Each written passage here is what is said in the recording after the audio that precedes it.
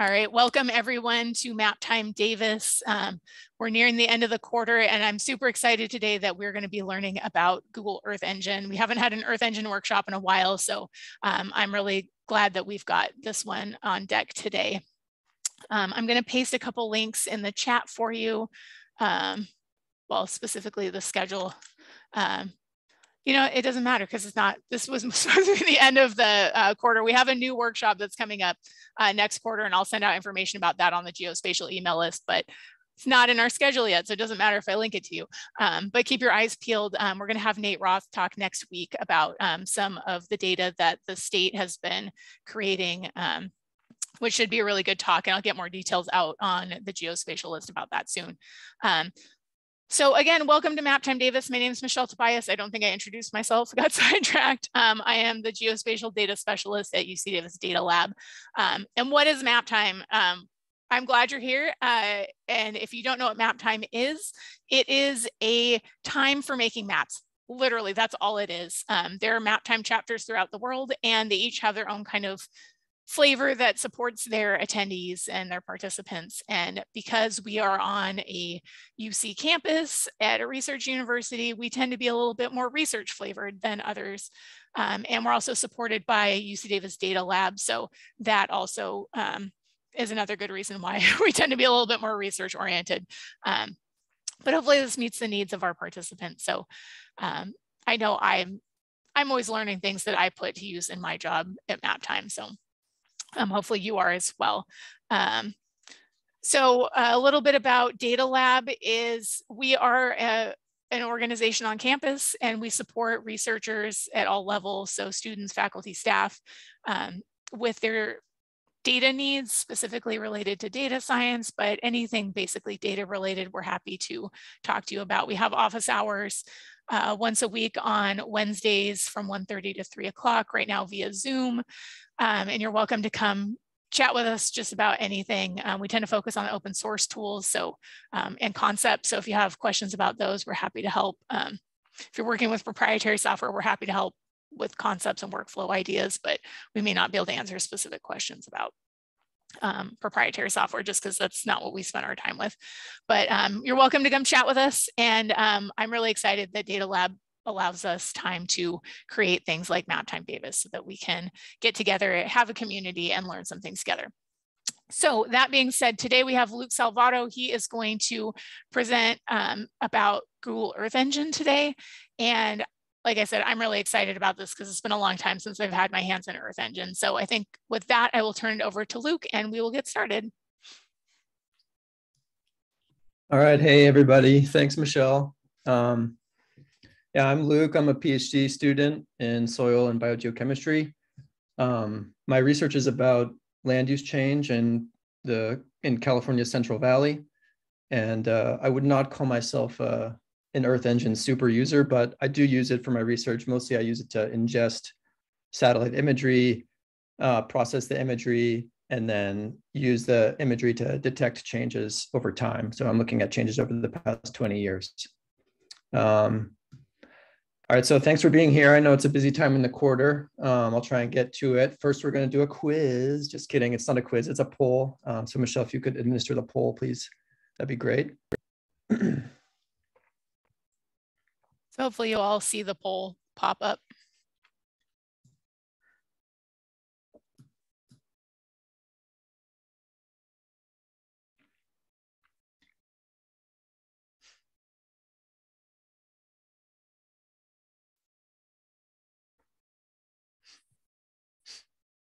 All right, looks good. Thanks, everybody. Okay, there's one question I forgot. And I want to ask how comfortable you are with NDVI. So maybe in the chat box, on a scale from 0 to 5, 0 means you've never heard of NDVI before. 5 would mean you could write the NDVI computation, without looking it up, and maybe you've used it before in your own work. So on a scale of 0 to 5, how comfortable are you with NDVI? Okay, maybe please type that one into the chat box.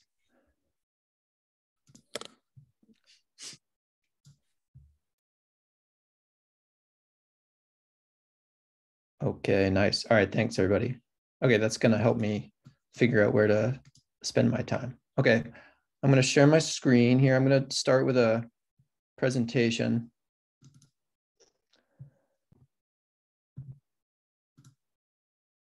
How's that look? Can you see that?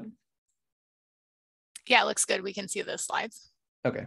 All right. So this is Earth Engine. Earth Engine is a software, a cloud-based software that allows you to do Earth science data analysis at the planet scale. And they're hosting a ton of data, almost 20 petabytes of data on their servers. And you can access and work with this data through their APIs, which can be done in JavaScript or Python. It's a little easier to do it in JavaScript, and we'll do it in Java today for teaching. If you are a Python user and you're already really comfortable with Python, it can be done, but it's quite a bit more complicated than using the code editor, which is ready to go with Java. So we're going to stick with Java today. And you can also compute algorithms, you can process data, you can make visualizations in Google Earth Engine. But for most use cases that I've seen, especially in the research space, a lot of us are using Earth Engine to ingest big data, big images, do some preliminary processing, get the data we need from them, and then we export that data. And in my case, I end up using most of my work in R. So I'm doing kind of preliminary processing and ingesting and kind of checking some stuff out in Earth Engine. And then I usually export and I work in R. All right.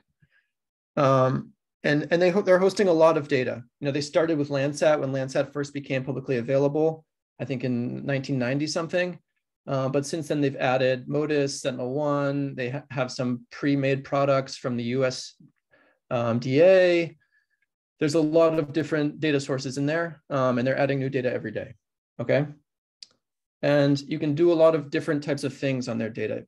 First, we often will work with just a single image. You can get different bands from that image. You can clip the image.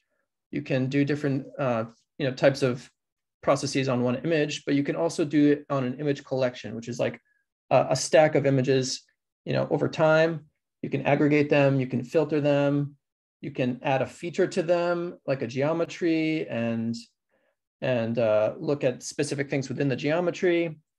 You can do a reducer, which is kind of Earth Engine speak for a computation. Oftentimes we'll like reduce something by computing the mean within geometry. That's like a pretty common one, but there's a lot of different types of reducers, and there's a lot of ways to do them in Earth Engine. All right, so you can also join things, you can export data so that you can work with it in a software you're more familiar with. You can also do machine learning and projections, so you can use Earth Engine for like classification, and you can map your classification back across the feature space. There's a lot of different potential applications to use in the software. All right, so a satellite image might often look like this when you first get it, right? It can be kind of difficult to work with when it's like that. And Earth Engine is making it relatively easier to take an image like this and make it look like that, where you can actually use it for examining things that are on the surface of the Earth. And in some cases, they've actually pre-processed images to filter the clouds away already. So you can go ahead and get the cloud filtered version. You can also put together a lot of different satellite images into what's called a mosaic. So this is like a bunch of, the satellites covering the Earth and taking strips of images with each passing, and Earth Engine will automatically mosaic them together for you so you can make relatively pretty images like this. And then you can even make what's called a composite from different sources of data lake imagery, and you can kind of make pretty images that look like this one. In this case, this is what's actually used for the background of like your Google Maps application or the background of Google Earth application. Okay. So briefly, some things that you can do in Earth Engine. The first thing you can do is you can get an image. You can specify an image with a projection. You can specify resolution. You can, each image will have certain bands, and you can apply an algorithm to that image. And you can, there's a huge library of algorithms you can use. You can also build your own if you have a special use case. You can get an image collection and filter the image collection over time, over space, by metadata. You can map an algorithm over a collection. Mapping is like the computer science version of mapping. I'm not talking about like cartographic mapping. This is like mapping an algorithm over a collection of images. You can do a reduction. So, in this case, you might take a collection of images, map an algorithm over it to compute something like NDVI, and then you could compute the highest NDVI in that time series of images and take only the highest. That's an example of a mapping something over an image collection and then doing a reduction on that. Okay, and then you can also compute some aggregate statistics. You can visualize these things in Earth Engine, but you can also export CSV files or other types of files and work with them in your own software. All right, any questions on any of that stuff? If you have a question, you can type it into the chat. We have some helpers here who will, they'll answer there for you. If you want to speak up and ask a question out loud, that's fine too. Whatever you're comfortable with. Okay. All right, so now we can get started with the meat and potatoes of this thing. Hopefully you have all set up a Google account and registered for Earth Engine. If you haven't, you can start that now, but I don't think I'd even suggest it. I think you maybe just follow along and kind of watch me go through the coding aspect of this, and then work on this stuff later. And all of my scripts are here. So I'm going to copy this and paste this into the chat box. So if you have Earth Engine already, you can open that. And this is like the equivalent of a shared folder in Google Drive or something. You're now a reader of this folder. Hopefully that works. If it doesn't work, let me know. So if you can open that, it should pop up in your Earth Engine thing under this reader header. So you're now a reader of all of those scripts and you can run them, check them out, but you can't change them because you're only a reader. Okay, so I'll let everyone take a minute to get that up and running before I move on to the next part.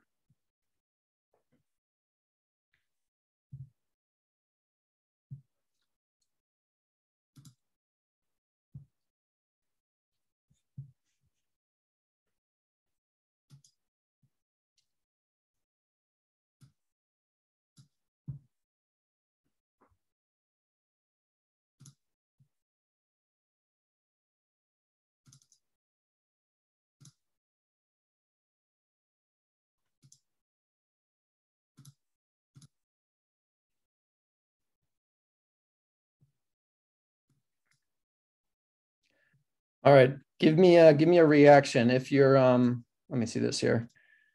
If you have my scripts up on your Earth Engine on your own machine, give me is it a thumbs up? Yeah, give me a thumbs up or a green checkbox. Actually, give me a green checkbox. And if you don't, give me an X, and I'll kind of gauge it from there.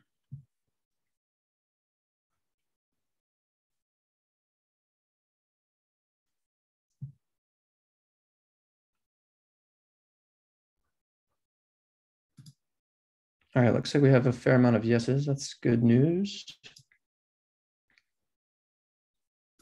Okay.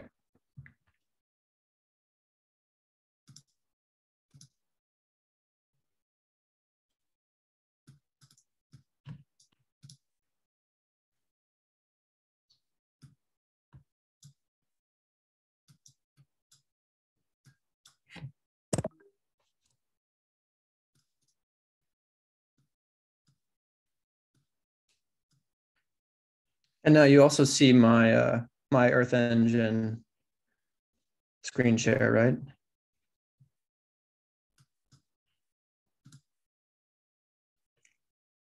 Okay, thanks for the feedback. Okay, so I'll give you a little intro here to Earth Engine. This is what it looks like.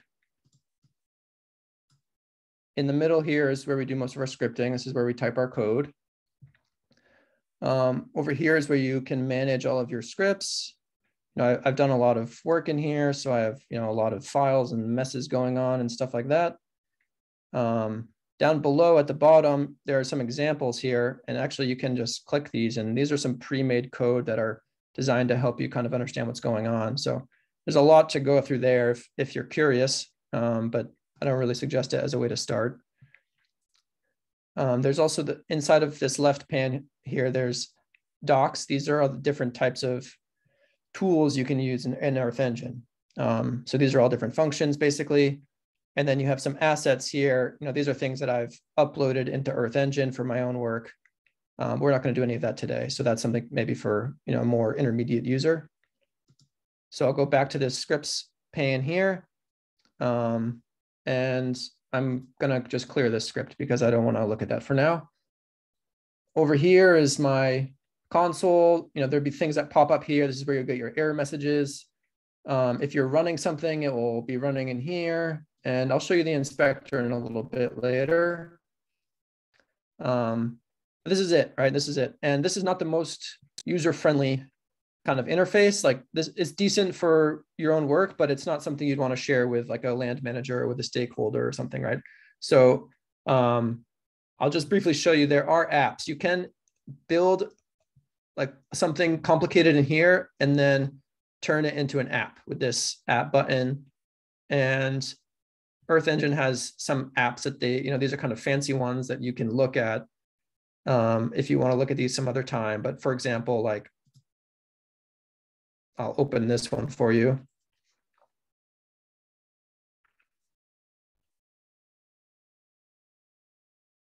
All right, this is an app that someone made and they're featuring on the web page here.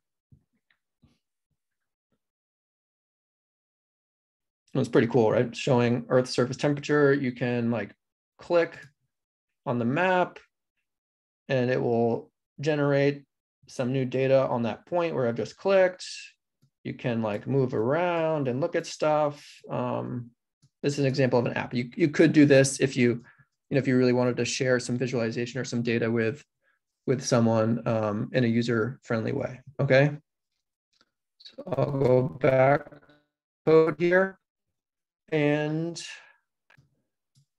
let's go to the intro to Java, the first in these series of scripts here. And I'll just do a brief intro to Java so we can get kind of comfortable with most of some of these Java lines, Java types of code. First thing is that it uses double slash to make a comment, okay?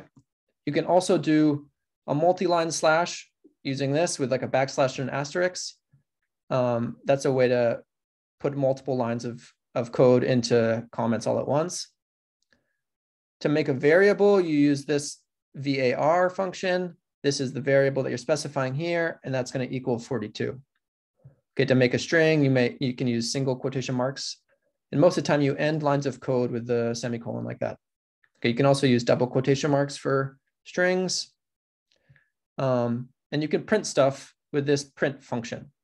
Okay, so I'm going to run this here. And now you can see some stuff is popping up in my console. And the first thing is this string will print the console tab. That's because I asked it to print that. All right, you can also make a list with square brackets. Things are separated by commas, and the things inside of this are strings because they have the quotation marks. And then if I want to print the first object in my list, I specify that with square brackets, and I'll print the 0 object, which means the first object. So when I run that, that's why eggplant is printing here. Okay. And so let's say, for example, I did not have, I kind of missed a quotation mark there. If I run that, this is often what the error message will pop up in the console, and it will try its best to, kind of direct you to where that issue is. Indeterminate string constant. So that one's like pretty useful, right? So I kind of guessing that I need to put something there. And then I can try running again, and now it works. But indeed, one of the Earth Engine weaknesses is like if you're used to RStudio like I am, I think the error messages in RStudio have gone pretty good over the years, but in Earth Engine, I think they're still a little bit difficult sometimes to process, okay? So we'll keep going here. You can also make, you can use curly brackets to make a dictionary. Okay, so in this case, we have a dictionary of food, and the item inside of food is bread. We have a color, and the color is red. And we have a number, and the number is 42. And I want to print my dictionary, which is this variable I made here. And I want to print the color. Okay, well, when I run that, it's, that's why it's printing red here. You can also specify with this syntax. So there's some flexibility in JavaScript. Okay, you can ask it to print my dictionary dot color, and that will also print red. Okay, then you can also build functions in Java with the function. Okay, in this case, I'm asking this function to accept a string, and then it's going to return hello plus that string plus an exclamation point. Okay, so now I'm going to print, that's my hello function. So this is my custom function I just made, and I'm going to pass to it map time. And so it's going to put map time here and add hello and exclamation point to it. And that's why we're getting hello map time here. Again, I know that these can be pretty difficult to keep track of sometimes. So if you're doing more complicated work, you could add, let's see if this works. I'll add to this thing a name. Let's call it function and run this. Now this is going to help me keep track a little bit because I've given this printed thing a little name. Okay. Everybody with me? I'll assume that's a yes. If you have any questions, don't hesitate to put them in the chat. I don't see any in there yet. All right, so now what I'm gonna do is some live coding. I would suggest maybe just to follow along and just see how I do it. And then take these scripts on your own and run them later. If you have them up, you can run them, but I'm gonna kind of try and do it live for you so you can see a little bit what the workflow is like, okay? So I'm going to clear my script here. Okay, so for fun, let's pull up. There's a digital elevation data set called SRTM. I'm going to search for that here, and that's the one I want. So I'm going to pick that one, and you can take a look at it. It gives you this information about it. Shows you who the provider is. You can look at an example of it if you want. It gives you a little bit of a visualization of it here. You can check what bands are in this thing, and there's only one band, okay? And it's elevation. The name is elevation, and the min value is -444, and the max is Mount Everest. And we have 90-meter resolution, okay? And then I'm going to import that, but instead of calling it image, I'll give it a name called SRTM, okay? And now I want to map that. I want to take a look at it. So there's a function called map.addLayer, and I want control space as a shortcut to get this to autofill. Okay, and there's a bunch of shortcuts. If you go to this help thing here, go to general shortcuts, there's a bunch of, There's a bunch of shortcuts in here that can help with other things. And one nice one is this commenting shortcut, because you can't actually run stuff line by line in Earth Engine. So you have to sort of comment out everything but that one line if you're trying to troubleshoot and run things one line at a time. Okay, so back to this. Let's do map.addLayer SRTM, and I'm going to run that. And now it's producing my map of elevation, but it's not so pretty right now. I need to add some stuff to it. So one way to do this is control space. And this is going to sort of tell me what all of the different arguments in this map.addLayer function need to be. And the object I know is SRTM, viz params. Because I'm using this software, I sort of know this, but basically you need to have curly brackets. Oops. And then inside of the curly brackets, we'll specify a min. So I'm going to say min is 0. And max elevation is, let's do 1,000 meters for now. And we'll run that. Okay, now that's giving me a little bit more to look at.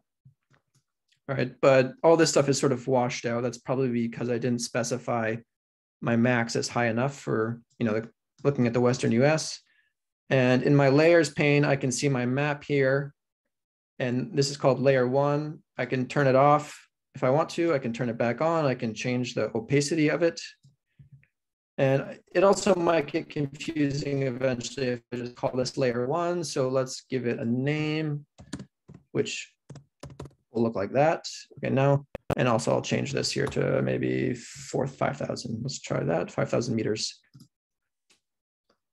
And you might be wondering, how do I know that that's in meters? And I can go back to this metadata here, and it should tell me that the units are meters right there, okay? So now this is a little better. Maybe let's see if this is 3,000.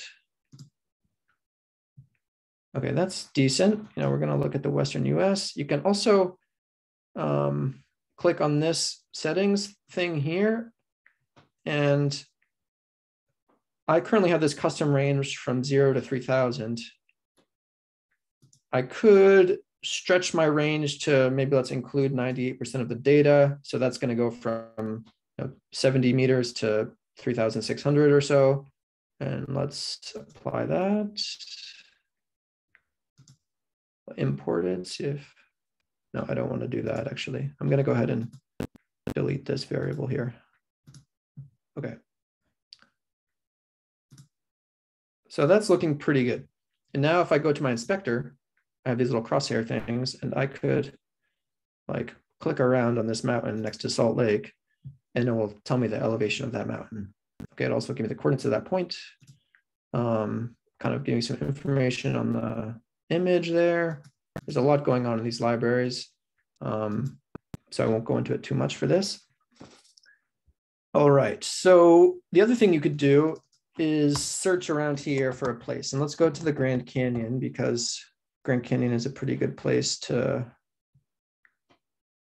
why isn't that coming up?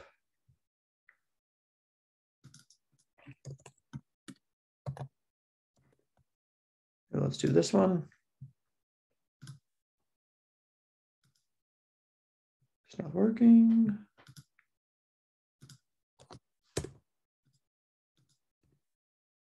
I try, oh, I don't want to do that. Oh, there we go. Okay, it's just taking its time here. All right, so I've just searched for the Grand Canyon, and it will take my map there directly. And so now we're looking over the Grand Canyon. I can turn this off so I know I'm there. And if you have this on, it's basically computing this on the fly. So every time you scroll somewhere, it's going to take a second, and then it's going to compute all these pixels that are currently in your viewer, okay?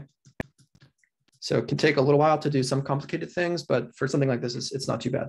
All right, so now let's add another data set to this one. There's a surface water data set I like called JRC global something something. Let's take that one. We can also take a look at this. This has surface water data. In this case,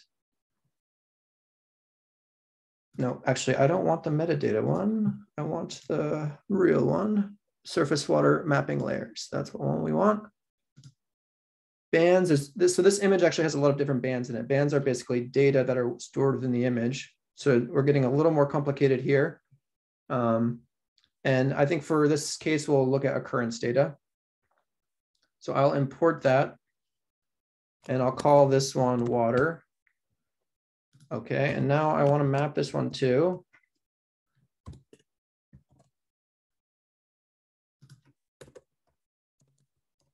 And I'll call this one water. And we need to specify which band in this image we want to map here. So inside of my viz params, I'm going to do bands colon occurrence, I think you spell like that. And we can see here that our min is 0 and our max is 100%. So the frequency with which water was present. Okay, so let's go ahead and I think just do min of 0 and max of 100. So it'll show all of our data. And now run that.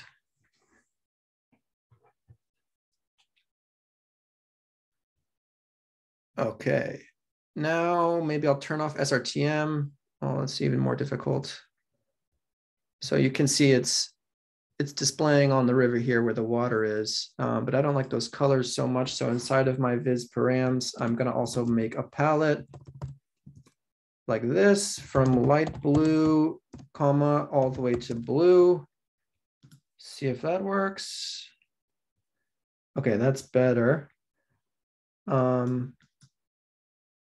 Yeah, let's see. So dark blue probably means there's water all the time. You can see this little tributary here has some light blue.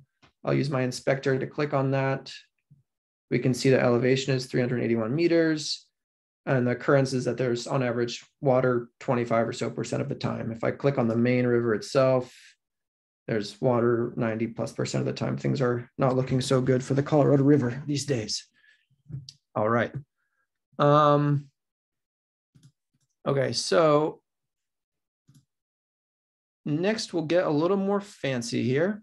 So oftentimes I'll build my Earth Engine code like this because it's not like R Markdown or something. It's a little hard to stay organized. So you need to come up with methods like this, you know, using comments and some text to kind of keep yourself on track. And now, let's say I want to compute the slope and add slope to this kind of map here. So to do that, there's a slope function. Maybe I don't remember everything about it. So I'll go to docs and I'll search slope here. And this is the one I want, this ee.terrain. So ee means it's an Earth Engine kind of specific function. Terrain means it's in this terrain package, and slope is kind of what it does, or more detailed name here. We can click on that and it'll give you some information about that. So you need to input into the function an image with an elevation in meters, and it will return an image. So let's try that. Let's see here. If I do this, I'll make a new variable called slope, and I will make that equal to ee.terrain.slope. That's my function. I made a mistake. And inside of that, let's pass our elevation model. Okay, and we put our semicolon at the end. We'll run that. That seems to be working. Okay, so now I actually want to visualize slope. So let's make a new layer called slope. Min would be 0, maybe max is like 50 degrees. And we'll call it slope. So now we'll run that. All right, now we have a lot more going on here. Zoom out a little bit. It's looking pretty cool. Okay, so can turn off water for now. I'll turn off SRTM and we can see slope. And maybe I want to see what the slope is here. Looks like that one is pretty steep. So the slope is 53 degrees there. If I go out to the plateau here, slope is 1.5 degrees. Okay. Any questions so far? Can I get a thumbs up if you're with me, or a thumbs down if you're not with me?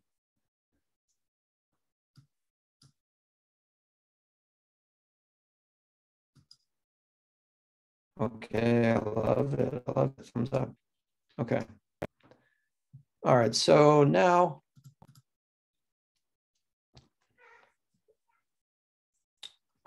okay, so the next thing we can do is, I think I might not live code this part. I'll show you one thing. Another thing you can do is make a polygon. Okay, so I click on this polygon thing here. Maybe I don't like that color. Let's see here. I'll give it a cool color. I like purple. And then you can make a polygon like this. And now we have a polygon called geometry. Looks like that. If I want to, oops, I can click on this polygon. I can move it like that. So maybe I'll put it here. You can change the vertices. So I want to just look at this one canyon here or something like that. That's something you can do. Okay, but for the sake of time, I think I will move to the next script, which is apply a spatial reducer. We'll go to that one. Okay, so I'm just going to run this. Oh, Wendy's asked, can you show how to import again? Do you mean import a data set like this?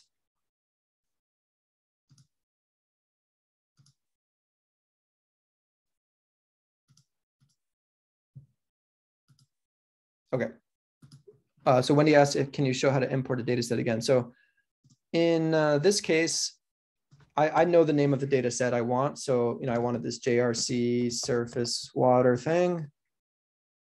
And I want this one with the mapping layers in it, version 1.3. So I'll click that and go to import here. That's how I did that. You can code it indirectly. I won't go through that right now. It's a little more complicated, but there are other ways. You can, in some cases, also go down to, where is that? There's some, it's in examples. There's like data sets down here, and you can actually like get code from these too. So there's a lot of different ways to do it. At the end of this, I'll share some resources with you, including the data catalog. And you can go and look at data sets in the data catalog and use they'll give you some code for how to import those too. So there's another way to do it as well. Okay, so let's go back up here to apply a spatial reducer. Okay, I'm going to run that. You can see something is, my console turned yellow. That means something's happening there. Okay, so I'll try and go through this one by one here. We have slope. We just did that in the last little snippet, right? And now I have this geometry here. I want to go see that again. So, okay, that's the geometry I made. And I want to take slope, which is this thing I made here, and I want to use the reduced region function on that. So it gets a parentheses and an open curly bracket, and the reducer I want to use is the mean. And the thing I want to reduce over is geometry, and for that we're going to use, my geometry here, which is this thing we just made, right? And the scale I want to reduce at is 30 meters. In this case, it doesn't matter so much because it's not a huge reduction, but you could run into computation errors if you're doing something massive and you specified a too fine scale. Okay, so when I run that, it will print slope dictionary, and that image I've just made called slope dictionary. And so the average slope inside of my polygon is 24 meters or so, or 24 degrees. Another thing, we'll do a slightly more complex version. So in this case, and this is also another way to write JavaScript code. You can do it line by line, and it's actually pretty useful and pretty clever that way. So I'm going to take my variable water, which remember is this data set up here. And I'm going to select the band occurrence again. And I'm going to do a filter called greater than. So .gt parentheses 90 it takes only the areas where occurrence is greater than 90. And then I'm going to do this slightly more complicated reduction where I'm going to multiply by the number of pixels where the occurrence is greater than 90. So all of the pixels where it's greater than 90, I'm going to multiply across all of them and then sum up all of the pixels. So in this case, my reducer is actually a sum. So you're not really, reducer is kind of a confusing term, I think. But in this case, we're going to sum up basically all of the pixels within that region where occurrence of water is greater than 90%. And in this case, there are 0 meters squared where occurrence is greater than 90%. So if I take this polygon and move it though, I'll put it over the main river here and run this again. Now we can check this thing here. It's not happy.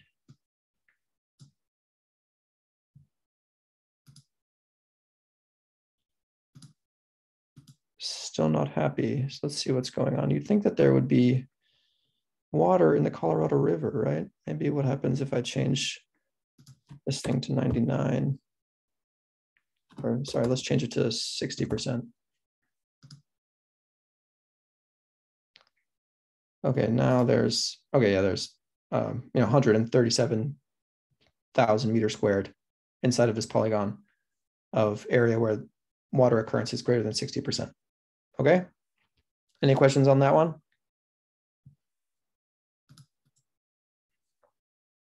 Okay, I'll keep it moving. All right, so by the way, you can save stuff here. You know, this is for you, this is a read-only file, so you can't change anything. But if you wanted to, you're working on your own stuff, this is how you save, and you can kind of keep track of your files in these scripts here. Or you can be dangerous and just clear stuff and pretend it doesn't matter. Okay, so I'm going to do some more live coding, but we're going to shift gears a little bit. Start working with satellite imagery. I'm going to work with Landsat imagery for this one. Okay. So let's import some Landsat.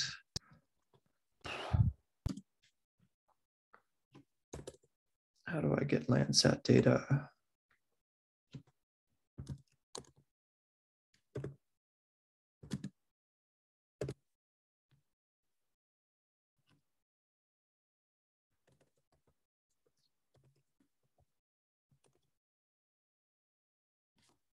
I think my internet's a little bit bogged down. Sorry. Let's see if.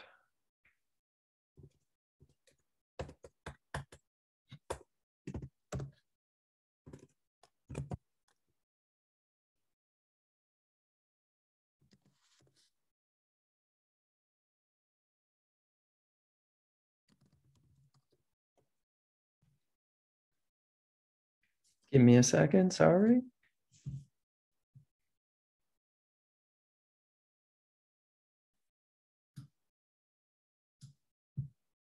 It's not happy.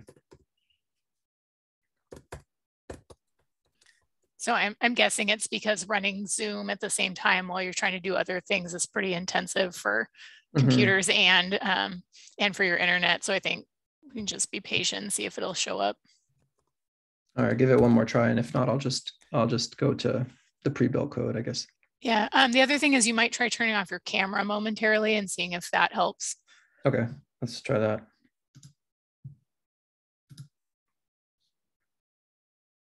I'll give it 5 seconds.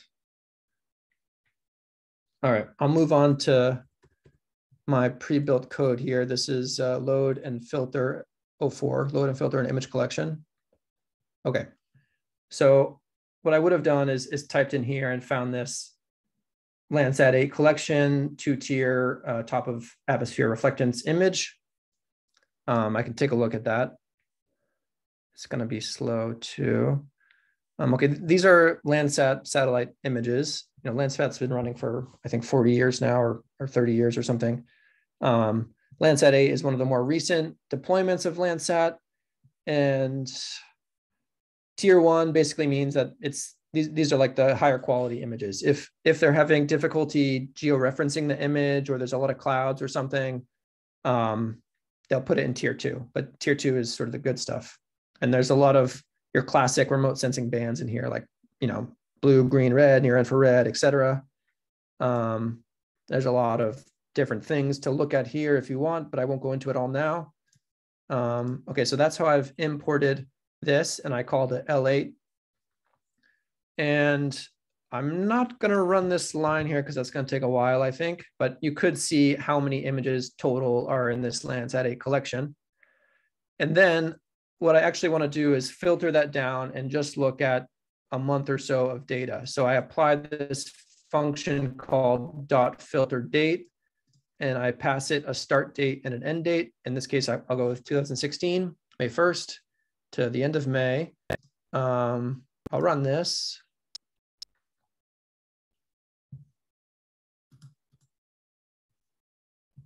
Okay, so it's telling me within that month, there's 14,000 or so images, and I've mapped it to display it here. so we can kind of take a look at what's going on. And for this case, let's go look at our hometown of Davis, California. All right, so here we are. And yeah, this is not the, this is showing all of the bands of Landsat. So there's a lot going on here. Some of those bands have like really high values. Some of them are like the visible range values that are different, lower. So we need to be a little bit more specific here with our mapping. Okay, so I'm going to add some viz params again in the curly brackets. So we'll do, yeah, I know that top of atmosphere reflectance, I think usually goes from 0 to 1. So we'll just look at 0 to 0.3, just see how that works. And bands, we want kind of like a human-friendly satellite image for this one. So I might take a look at this again. And we want to show the red, green, and blue bands in a way that the human eye likes to interpret. And from my remote sensing courses, I know that that would be band 4 first, band 3 next, and band 2 after that. So let's see how that looks. It's not happy. Unexpected token. This wants to be inside of the viz params.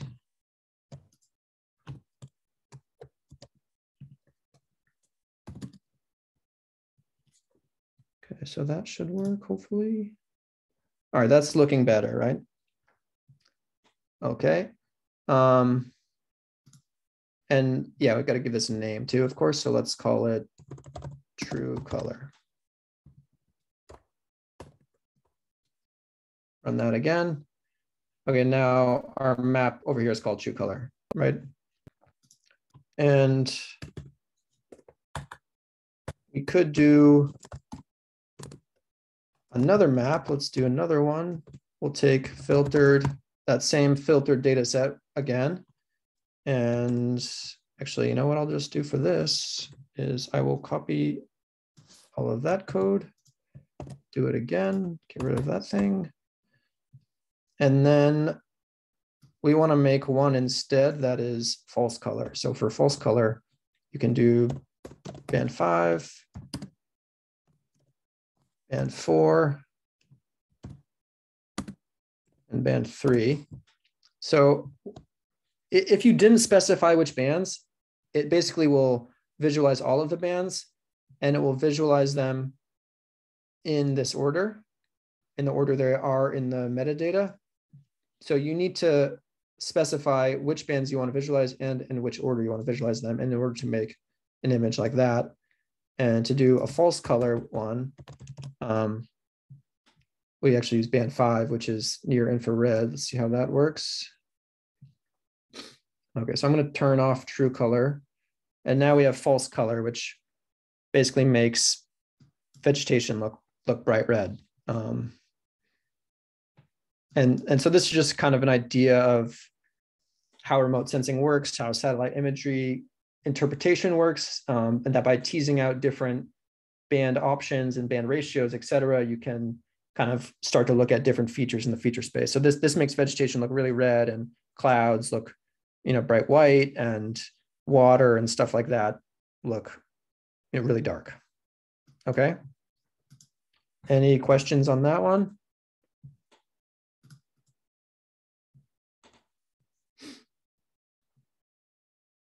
All right, so what I'm going to do now is, whoops, how did that happen?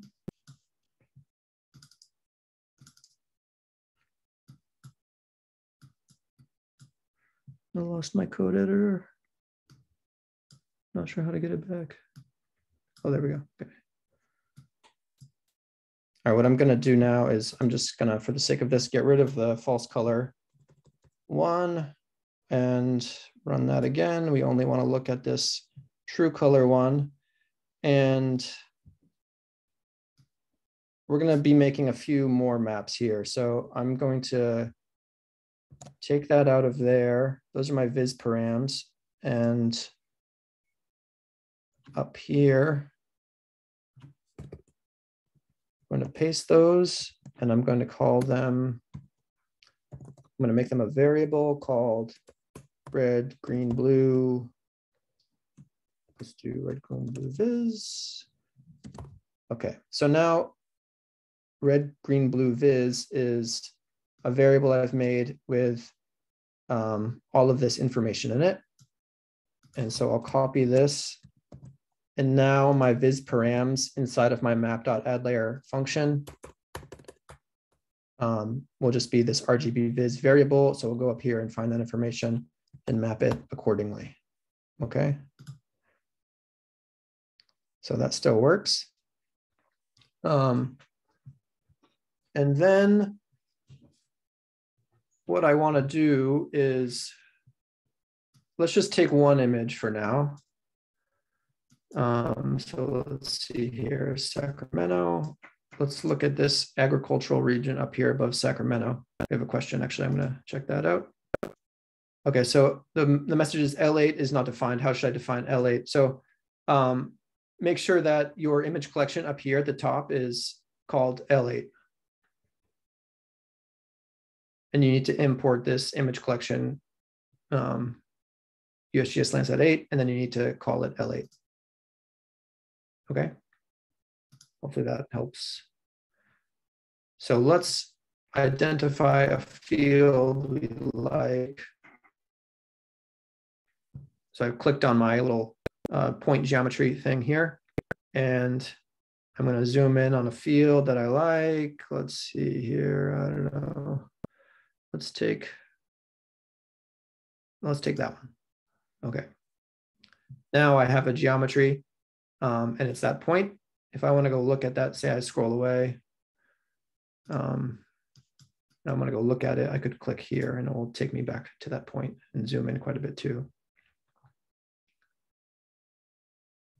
And then on this filtered image collection, I actually want to just take the images that pass over that point. So I'm going to use a function for that called filter bounds.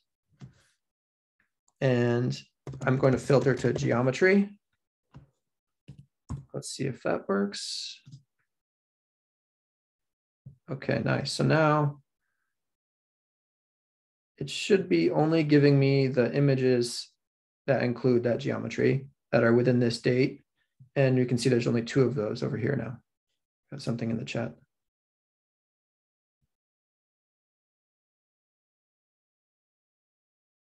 Wendy, can you click between those 2 and type something there? Sorry, Wendy had a question in the chat that I'm addressing.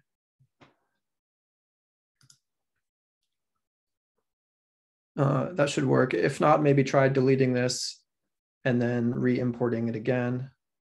Or just going to my, my code there should have it correctly, I believe. Yeah, Wendy, then maybe try clearing it and going back to my code. But I'm going to try and keep it, or just follow along with me for the interest of time. I'm going to try and keep it moving. Okay.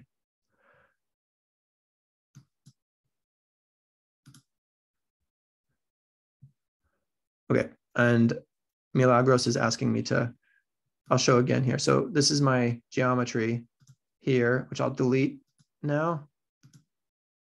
Okay. So I'll run this again.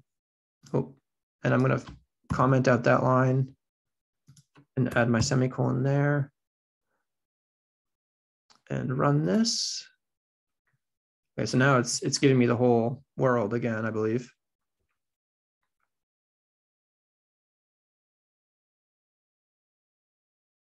Okay, so you can see how these satellite images work, by the way. Like in this case, they didn't get a very good image for some reason. Maybe the there's an error or there's too many clouds, they couldn't georeference it well. So they actually don't include this in the tier 1 imagery. So maybe if you really need that spot at that time, you could go look for it in tier 2 or tier 3 or something. But yeah, that's how this stuff works. All right, so I'm going to go back to my Davis area, and I want to pick a field again that we're going to look at more.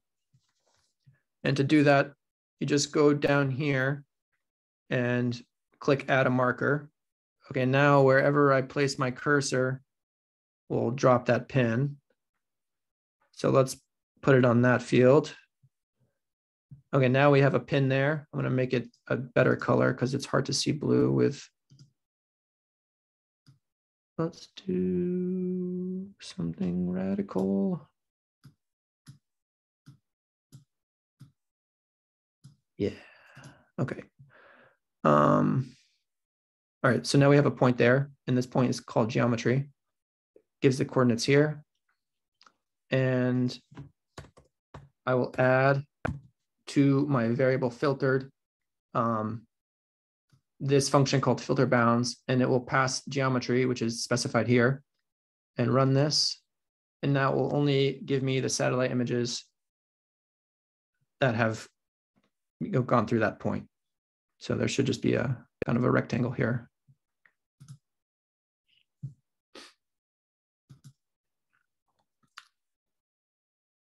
Okay, so, and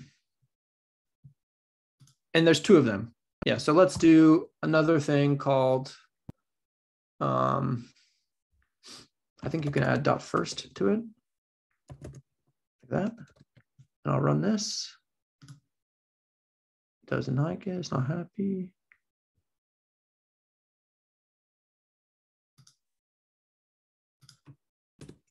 Let's see. Okay, now it should be only giving me the first. So it's just giving me the 1 image because I use this dot first function. Okay, another way you could do that is we could call this var image equals filtered dot first. So you could do it that way, but you actually want to specify that sometimes there's a lot going on inside of, filtered might have a lot of different data in it. So I want to say ee.image. And so this is saying go inside of filtered, whatever filtered is, which is this thing we made here, and take the first one. And that first one has to be an image. It has to be an ee.image object. So this will help you if there's a lot of different types of objects inside of whatever this thing you're passing to this argument is. Okay. That should work. It's not happy. Is that going to help? Not happy. Oh, that's because I got to take this out first, I think.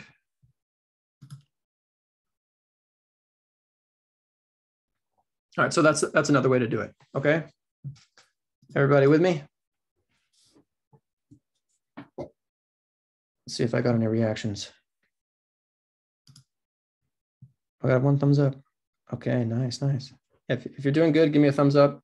And if you have any questions or anything, don't hesitate to put them in the chat. Cool. All right, we'll keep it moving. Okay, so what I can do now is we'll do our first kind of band math. This is exciting, right? So well, let's do NDVI here. I'm going to get rid of this. We have our viz params there. We have our analysis here. We have our user interface down here. And okay, so there's a few different ways to do this. Let's just, for simplicity, we'll call this the near infrared variable. Whoops. Variable near infrared is equal to image dot select, and we'll take band 5. Okay, so I'll just run that, sort of like running things as I add them 1 at a time so that I can tell if it's broken or not. That's working. Okay, now we'll do variable red is equal to image.select. And let's call that, I think, band 4, right? Yeah. Okay. We'll run that one. That's working. And now we'll do variable ndvi is equal to, so this is, we're computing ndvi, right? So I'm going to take near infrared, and from near infrared, I'm going to subtract, not very good at spelling, red, and then divide by near infrared. And inside of that near infrared division, I'm going to add red. Okay, this is how you compute the normalized difference, which is what NDVI is. So I think that should work. Is that right? Let's see. Okay, it's working. So now I have these 3 new variables, near infrared, red, and NDVI. And we can map it. So copy this, paste it, and then I'm going to make this object here our NDVI object. NDVI, in theory, it's the vegetation index that goes from, I think, -1 to 1, right? So we'll just look at kind of the relevant area, which would be from 0 to 1. And I'll call this NDVI. Okay, let's see, it's a test. All right, now we have NDVI. For this, it's still within these dates, right? And we're still only looking at the images that have passed over this point. And you can see some of these, productive fields. Remember, this is early May, so not everything's planted yet, but a lot of stuff is planted. And some of these fields have really dark NDVI, so there's probably a lot of growth going on in those. And out here, where the stuff is maybe not planted yet or stuff is fallowed or something, it's kind of lighter because the NDVI is lower. All right, so that's one way to do it. But because NDVI is a really common use case, a lot of landscape scientists are using NDVI for stuff. There's another way to do it. So I'm going to show you the other way too. You can do pass image to it, and then there's actually a normalized difference. I'm going to use control space to help me autofill it because I'm not good at typing, and autofilling is my savior. And then inside of that parentheses, you give it some square brackets, and we want the normalized difference between band 5 and band 4, right? Yeah. Okay. Hopefully that works.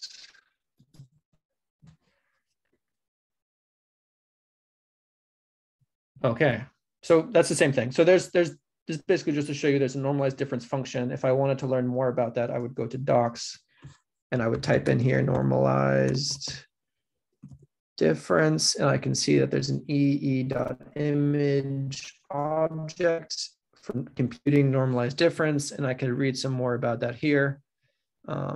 That's relatively simple. So normalized difference is computed as first minus second divided by first plus second.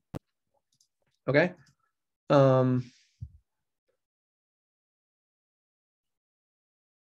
Yeah, so another thing you can do is,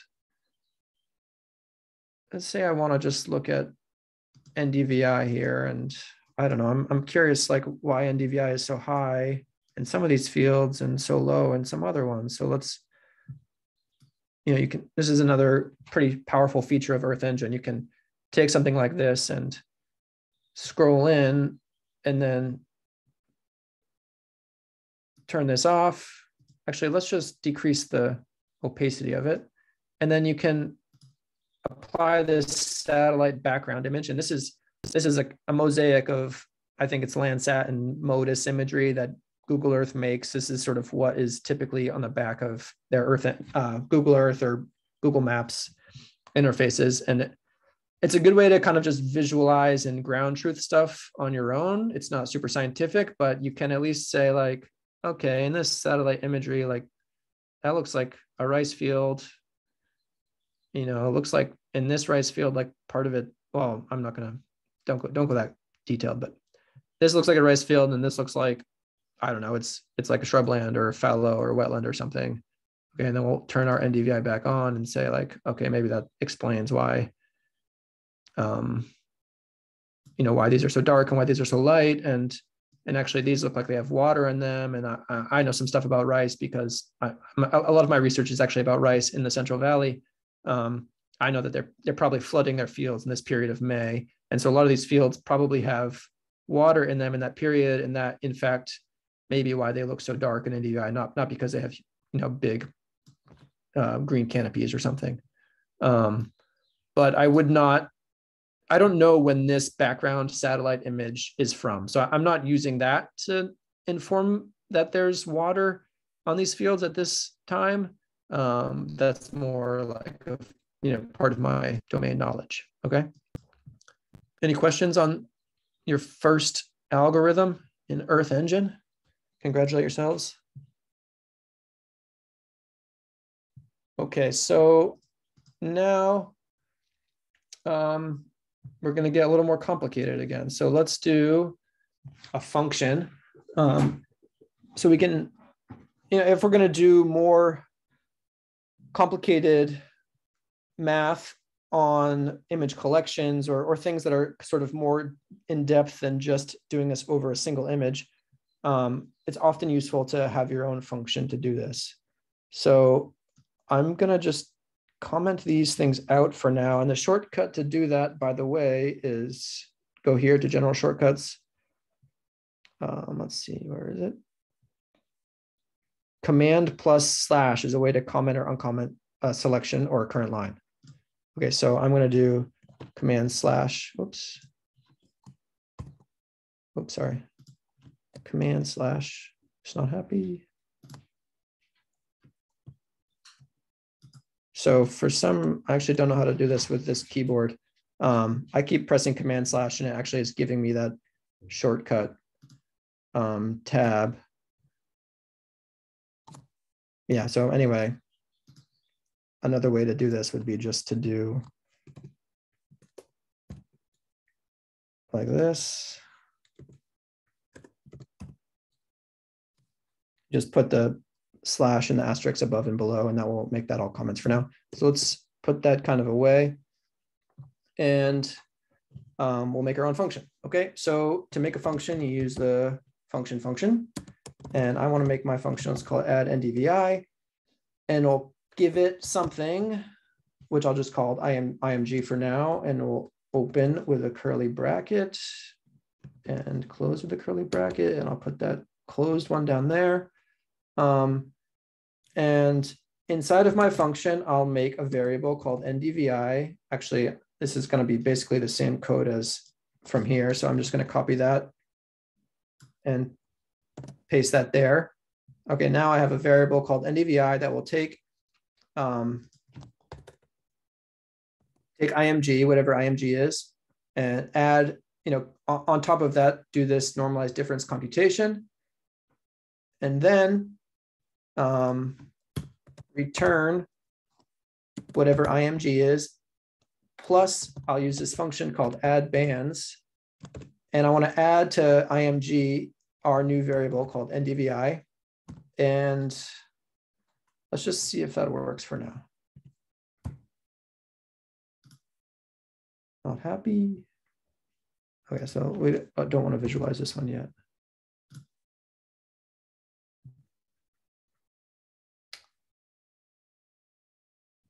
Okay, so that's working. Let's see if I click here.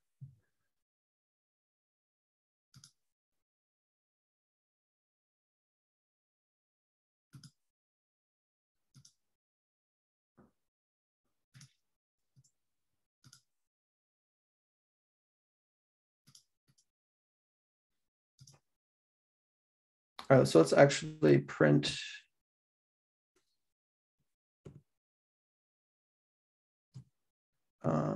Oh, sorry, I'm confusing myself here. Okay.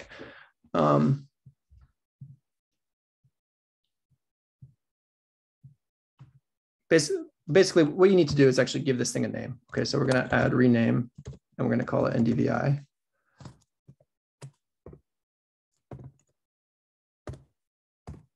Let's run that. Okay, that's working. And now I should be able to map it.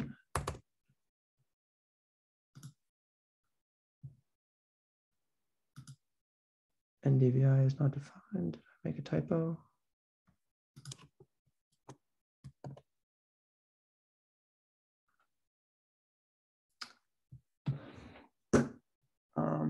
I'm confusing myself. Give me a second, please.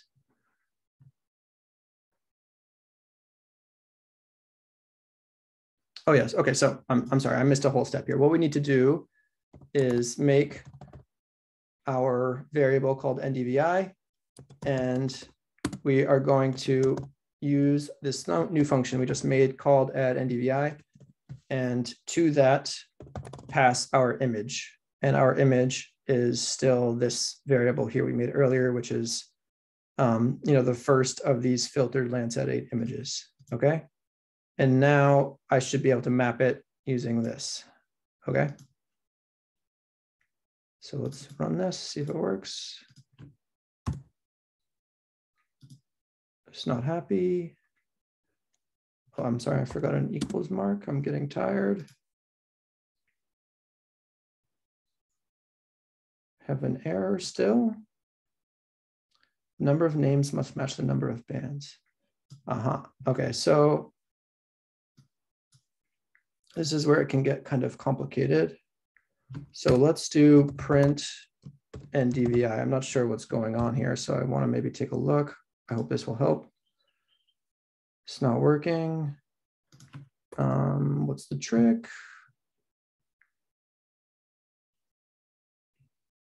So basically the issue, which I know because I made this tutorial, and I'm not sure how to explain it right now, but basically we need to specify which band to display here with something like this inside of the viz params and NDVI. And that's because I added this new band with my add bands function. I added a band and called it NDVI. And so now on top of this image are all the bands that were in it previously, plus the new band NDVI that we added to it. And so that should work. It's not happy with my printing.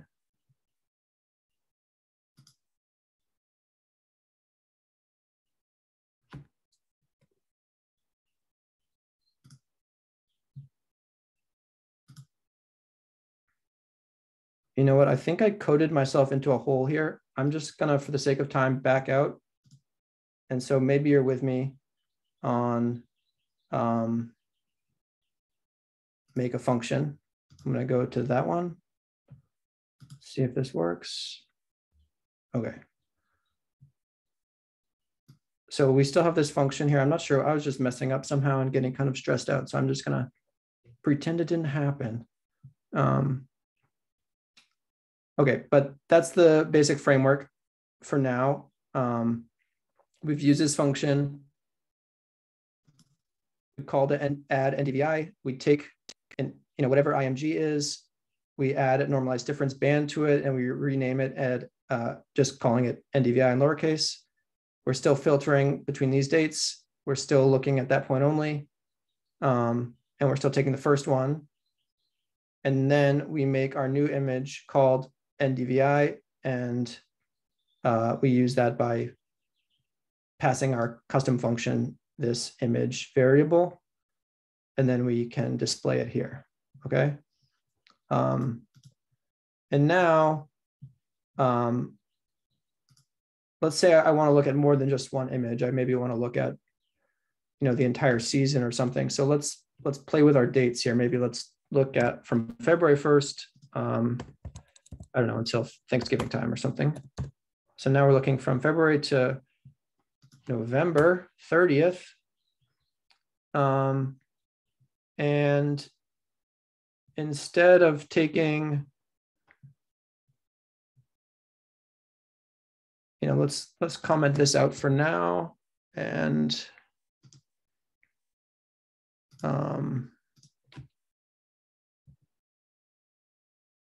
Let's do, yeah, let's comment this out for now too. And then we'll change this here to filtered. No, we want to call that with NDVI. And we'll put filtered dot map, add NDVI. Hopefully this runs. Not happy. Okay. Let's see here. It's not happy. Okay. We'll get to this later, but now we're using the map function. Again, this is not like cartographic mapping. It's not a visualization thing. It's like a computational thing. And so first, I increased the number of images we're going to see. So we're seeing this larger range of images. I removed this filter bounds to the geometry, and we're no longer taking the first. So now if I print this thing called filtered, we should see that there's going to be like a few thousand images in there. It's a lot, okay? So it's more than Earth Engine wants to do right now. And to apply a function to a collection of images, you have to do what's called mapping it. So we're going to map this thing across the entire collection of images. And our thing that we're going to do is called add NDVI. Okay, so now let's do some new visualizing here.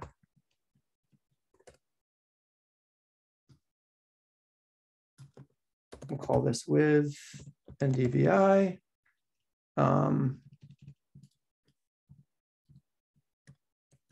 Get rid of that, comment that. Let's hope this works.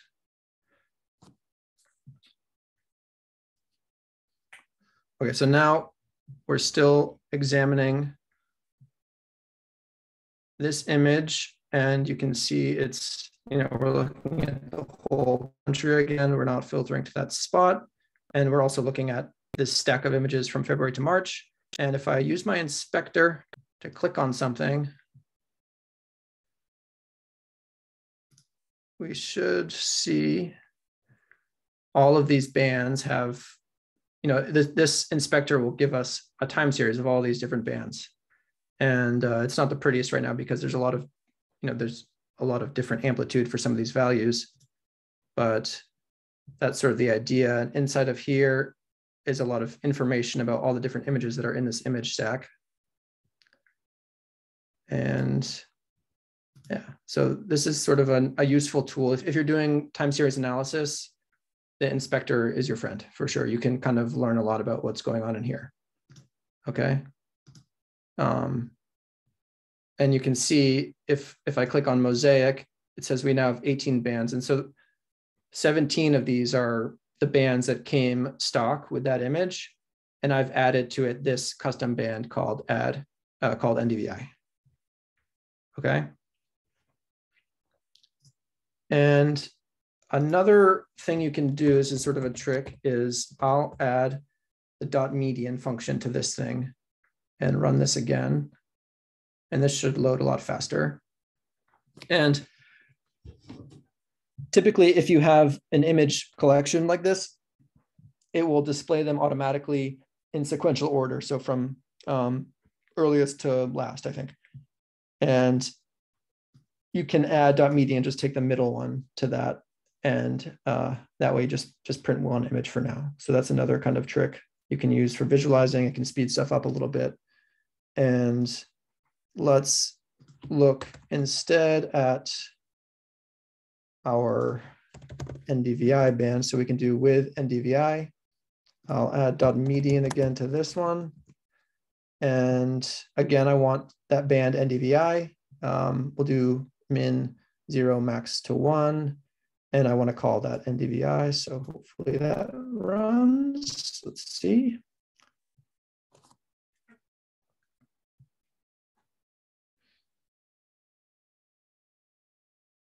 All right, so now we have both.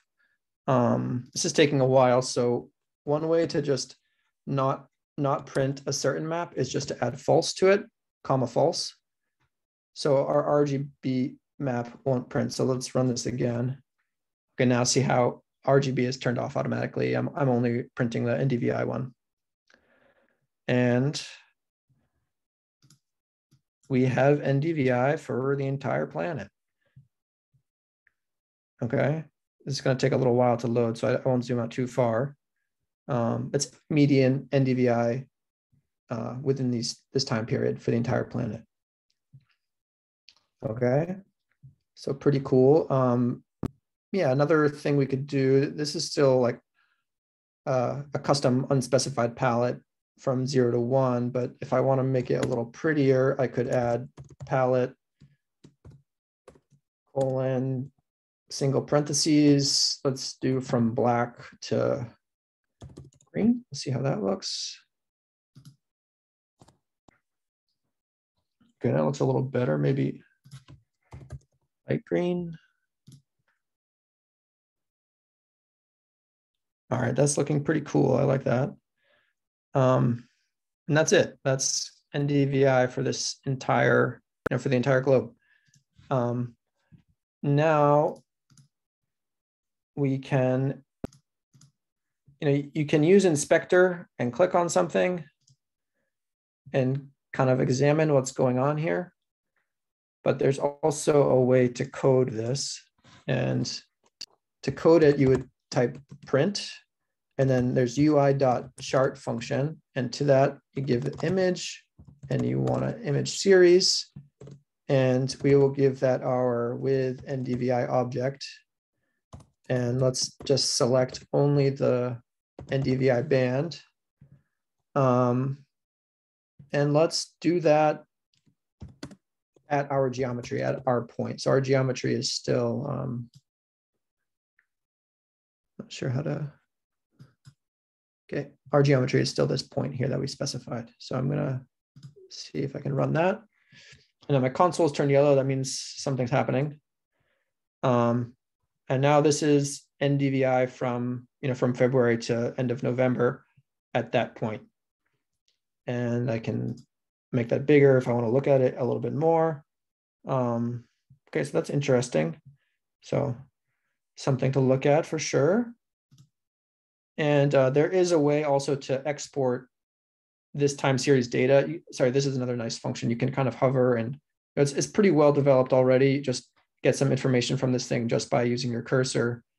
If you wanted that data in a CSV file, you could use an export function. I won't go into that now. And export it directly. Okay. Any questions? Anybody? I'll turn my video back on.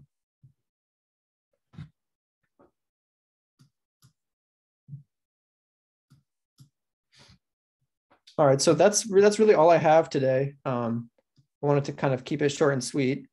I'll point you to some, see if I can go, I'll share again. This. All right, give me a second.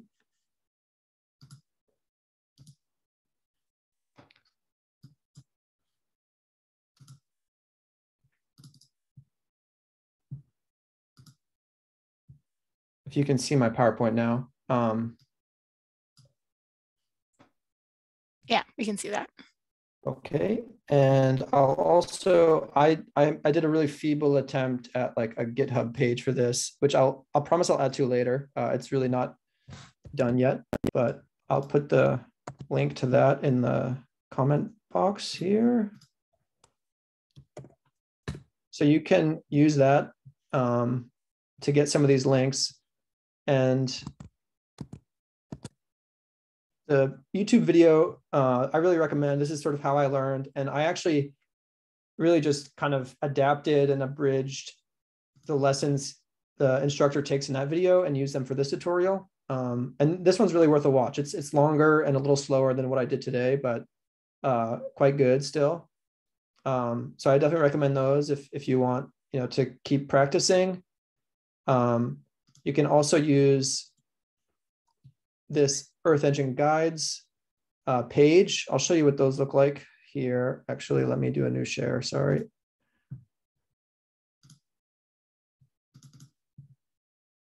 So you can see my desktop now.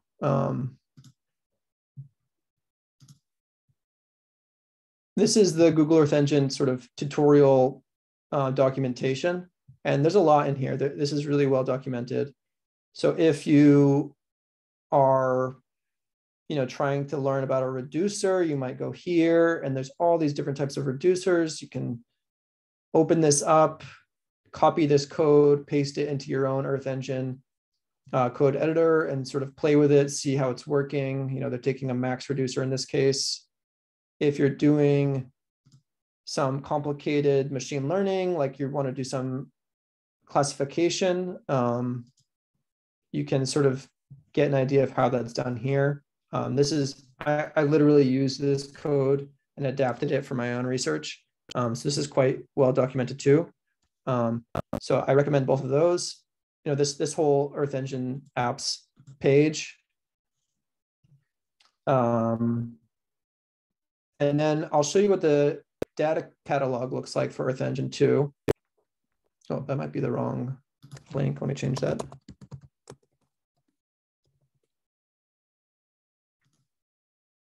Okay, this is what the data catalog looks like. So there's a lot of different data products in here that are ready for you to use. And so in my case, I'm using a lot of Landsat. So I'll go to check that out. And the most recent Landsat is Landsat 9. There's only a couple of years of it currently, but we can check that out. And it'll give you some information here. And then also it'll give you this code here for how to get it into your code editor and do some kind of initial processing of it, take a look at it, get an idea of how it's working. Okay, so this is another way to code your image inputs rather than doing them manually like I did in this tutorial. All right. And then finally, there's an Earth Engine Slack channel at UC Davis that both Michelle and I are on. It's not the most active Slack channel in the world, but it's decent, and you can post questions there, and we'll try to help you. And my final plug would be just you need to find someone who is good at Earth Engine and kind of ask them to check your code and spend some time struggling, and then make sure you have someone that you can go to check stuff out if you are trying to use Earth Engine to do your own research. But I would start. This was a good start, and maybe if you want to keep practicing, check out those YouTube videos. All right. So that's all I have. I know I'm a little early, but hopefully that's a blessing to some of you or all of you. Well, that's awesome. I want to plug to the geospatial email list. There's quite a few Earth Engine users on there too. So it's a really quiet list, but it's a place where you can get not only workshop announcements and job announcements, but you can also ask questions there about the kinds of things you're working on. So join that if you're interested. It's a pretty helpful place. But thanks, Luke. This was awesome. I'm always surprised every time I see Earth Engine how nicely it handles such large data sets and how quickly it processes things. And I've been struggling with some large data processing on a project, and now I'm thinking, why didn't I just do this in Earth Engine instead of R? Because it was taking hours to run my code, and it probably would have been quicker here. So lesson learned. Now I need to switch over and use Earth Engine for these big data processing things. But thanks, everyone. What we can do is I'll turn off the recording, and then we can stick around and chat for a few minutes if anyone's interested in chatting off of the video record. So again, thanks, Luke. This was awesome. No problem. Thanks everybody for coming. I hope it was helpful.